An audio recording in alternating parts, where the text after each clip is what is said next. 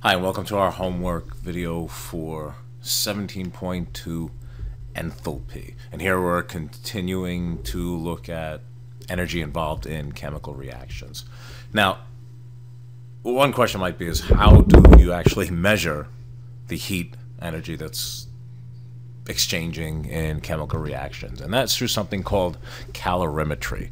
And basically calorimetry is based on the fact that the heat released by a system has to be equal to the heat absorbed by the surroundings.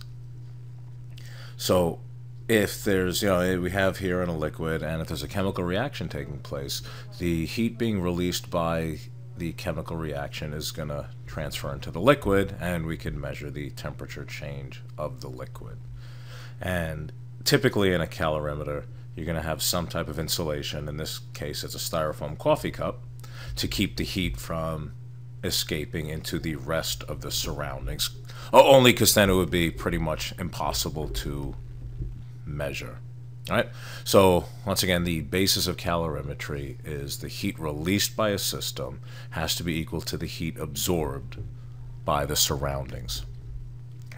And the definition of enthalpy, it's a brand new word that I'm sure you've never heard before, has to do with the tendency to change to a state of lower energy. So just like when we talked about atoms and electrons and how electrons always want to be in the lowest possible energy level, so does pretty much everything else. And one of the main reasons why chemical reactions take place is things are trying to get to a state of lower energy. And this leads us to what's called a potential energy diagram. All right, so let's look at all of these different parts. And the first one, A, is the PE, the potential energy of the reactants. So whatever we're starting with in our chemical reaction, they're going to have some level of potential energy. Okay? And in order to get a chemical reaction started, we have to put some energy in. Nothing comes for free here, right? So we have to put some energy in, and that's called the activation energy. So as we put energy in, it's going to absorb that energy, and that amount of energy it absorbs is called the activation energy, making C, up here, the potential energy of the activated complex. Right? As the chemical reaction is taking place, things are kind of, let's just say they're kind of like mishmash together in a way that we're never even going to really look at. And we have this new potential energy of the activated complex. And finally, or not quite finally, D down here is the potential energy of the products. All right? So let's say we look at our classic reaction, right? 2H2 plus O2 yields 2H2O.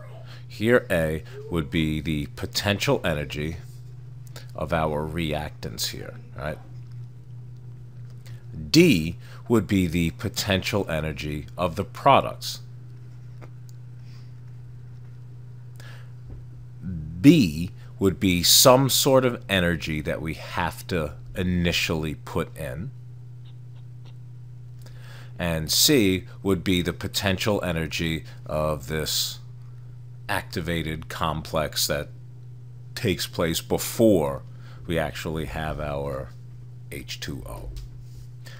And finally, E is going to be delta H. If you remember, delta means change or change in, and H is heat. So delta H is the change in heat. All right. So the one you just saw, similar to this, is for an exothermic reaction. As you should remember, right? Exothermic means it gives off heat.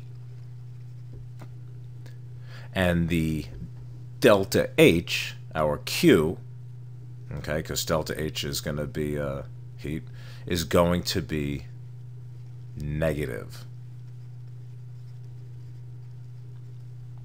All right, so in an exothermic reaction, right here we have the reactants, and the products are always going to be at a lower energy level than our reactants. Now the opposite is going to be endothermic. Okay? Remember, endothermic is going to mean that it absorbs heat. And in this case, our delta H is going to be positive. And we can see that the potential energy of the products is higher than the potential energy of the reactants. And you can see that this activation energy is significantly higher. It's like having to go up a really steep hill to get where you have to go. As opposed to in an exothermic reaction, we had to only go over a so-so kind of steep hill. Finally, a very important thing, you should kind of remember about catalysts from biology, right? Especially when you learned about enzymes and whatnot. And a catalyst is going to help speed up the reaction because you need less energy to get started. Okay? So here's a normal chemical reaction, right? Here's our potential energy of the products.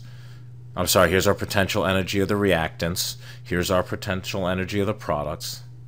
And normally, right, here's your activation energy. And in this diagram, it has it at 25 kilojoules. So you got to put in 25 kilojoules to get everything started. And you end up at the end of the day with a net 15 kilojoules given off. When you use a catalyst, instead of having to put in 25 kilojoules, now we only have to put in 10 kilojoules. Okay? So instead of this fairly steep hill to get over to get things started, it's just like a little speed bump. So it's really going to help so that you have to put less energy to get your reaction going. All right, that one wasn't too bad, nice and short, but some really, really important stuff. Make sure that if you missed anything, you go back, have it all written down, because there might be a surprise quiz in school this week. All right, see you guys in school.